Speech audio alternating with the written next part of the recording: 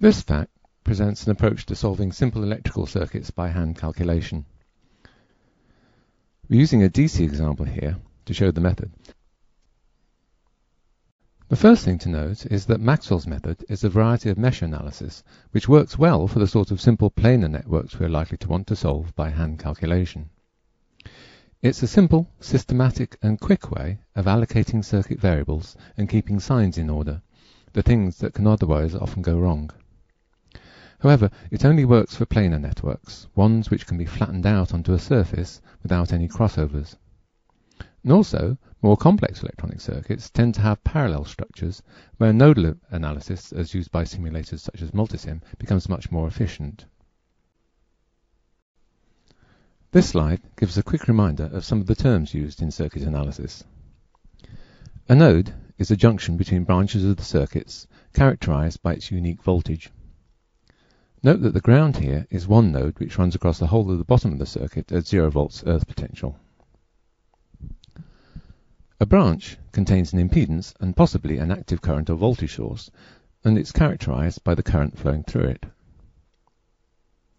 Now, for the purpose of adding up equations, we needn't consider the node between an ideal source and an impedance, which would split a branch like B1, say, into two pieces.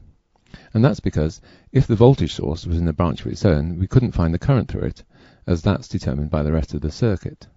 But practical voltage and current sources are fine, however, and we needn't worry about this nicety in our Maxwell solution. Now, the general circuit analysis problem is to find out the circuit voltages and currents for every branch of the network, assuming we know the values of the components and the sources. And so if there are B branches in the network, we therefore need to find 2B unknowns. Well, Ohm's law, applied to each of the B branches, will give us B equations.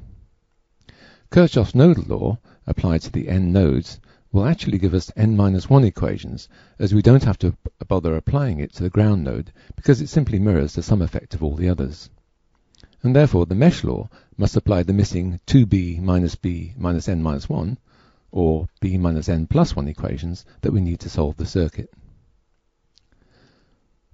The problem is that there are more than b minus n plus 1 possible loops in the circuit, and so we need some consistent way of picking the b minus n plus 1 of them which are independent and therefore sufficient to solve the problem. Here is the sample problem. It includes 2 voltage sources, 3 nodes and 5 branches, B1, B2, B3, B4 and controversially B5. So if we're being picky, we can say that we need to find 2b equals 10 variables, voltages and currents, from the b minus n plus 1, or 5 minus 3 plus 1 equals 3, independent mesh equations, 2 nodal equations, and 5 Ohm's law relations. But this is just the sort of detail that Maxwell takes care of.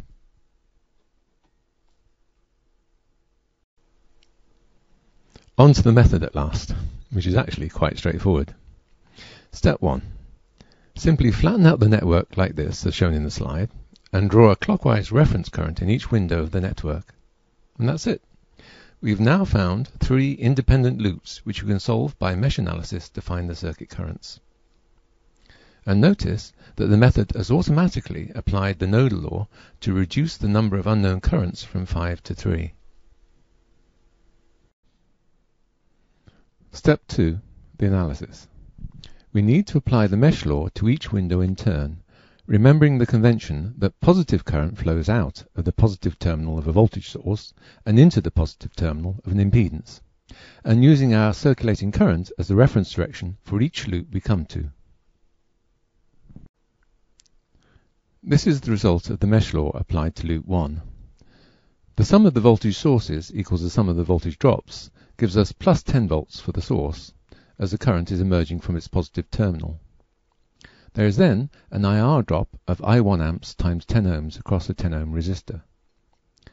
However, using our circulating current as a reference, notice that the current flowing down through the 2 ohm resistor in the reference direction is I1 minus I2 amps, and so we have a drop of 2 ohms times I1 minus I2 for this resistor.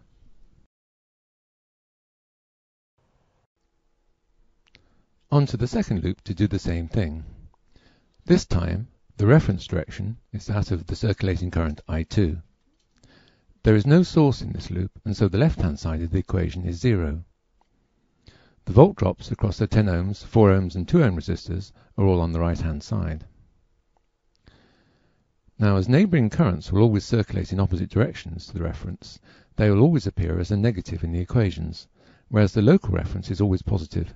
So, for example, the current in the 2 ohm resistor in our reference direction is now I2 minus I1.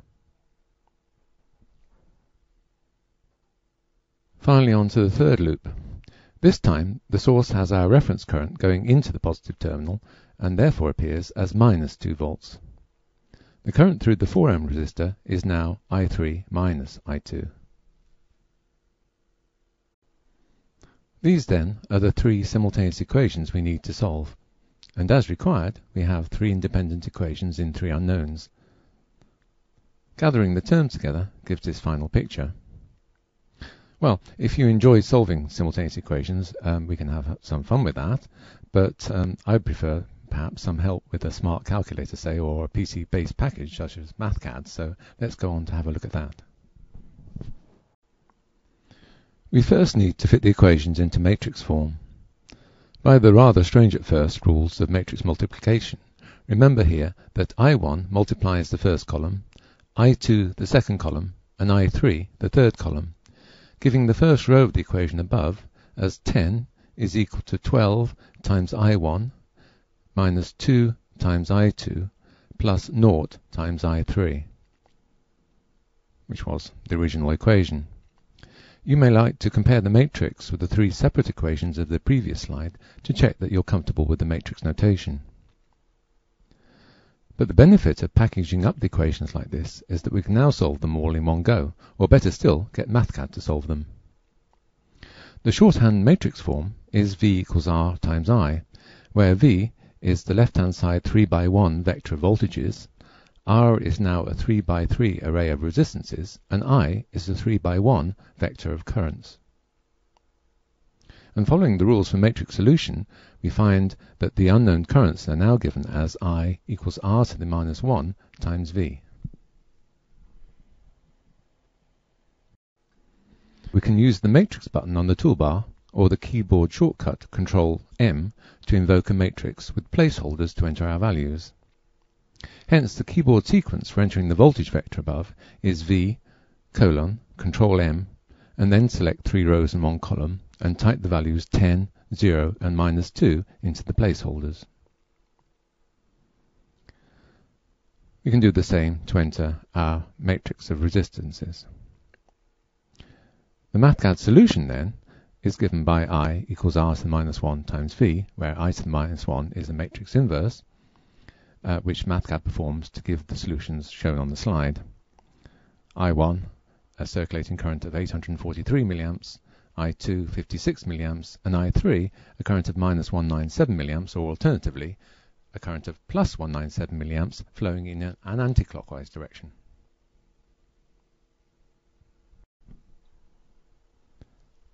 Now we have solved for the circulating currents, we can find any other voltage or current in the circuit using Ohm's law.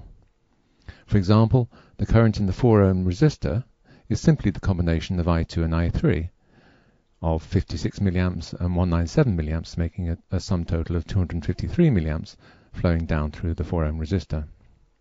And equally, the voltage across the 4 ohm resistor can be found as a result of this combined current passing through the 4 ohms of 253 milliamps times 4, or 10.13 volts. This final slide shows the circuit simulation in Multisim, fortunately confirming these results exactly. And note the particular advantages of this approach. Providing we have a planar circuit, we can quickly find the correct number of independent loop equations. It's easy to check the signs. Particularly in matrix form, note that all the diagonals of the resistance matrix are positive and the off-diagonal terms are negative. And also, if you have a matrix-savvy calculator or a computer package, the solution follows directly from the mesh equations. But if you like other methods like superposition, that's fine. If it works, don't fix it. But Maxwell's method is an easy-to-apply, consistent approach to the analysis by hand of simple circuit problems that can save you some time over other approaches.